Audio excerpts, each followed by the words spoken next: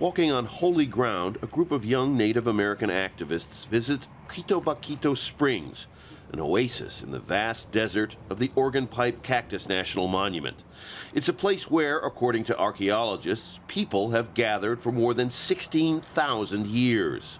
We came from this land. We wouldn't be here if it weren't for the spring giving us life.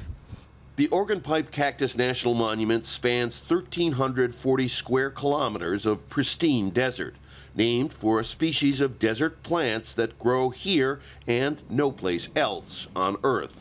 It's the traditional territory of the Tiachet O'odham and Tohono O'odham. It's sacred for the people that lived here and the ceremonies that we conducted here, or our ancestors did, and pretty much all of our cultural practices.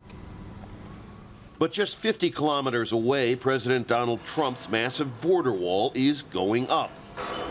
The 9-meter-tall metal structure will cut through traditional lands and will require new roads bulldozed through the monument and the adjacent Tohono O'odham reservation. Native Americans say the wall will damage ceremonial sites, pilgrimage routes, and ancient graveyards.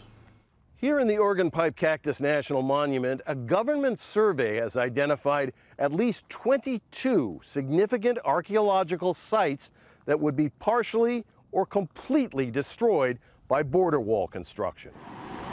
Tribal elder Ophelia Rivas is organizing a grassroots effort to direct public attention to what she says is an act of cultural desecration.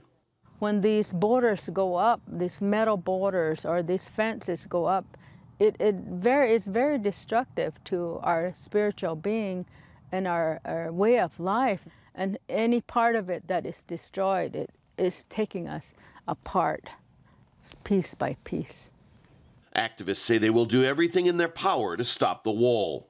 I think there's many of us that are willing and ready to put our bodies on the line. Despite the vast resources of the federal government marshaled behind Trump's signature political project, the Native people here say they will not give up. We've existed here since the beginning of time, and they will continue to exist even after this wall is built. A place of natural beauty, ecological diversity, and cultural significance that may soon be changed forever. Rob Reynolds, Al Jazeera, Quitobaquito Springs, Arizona.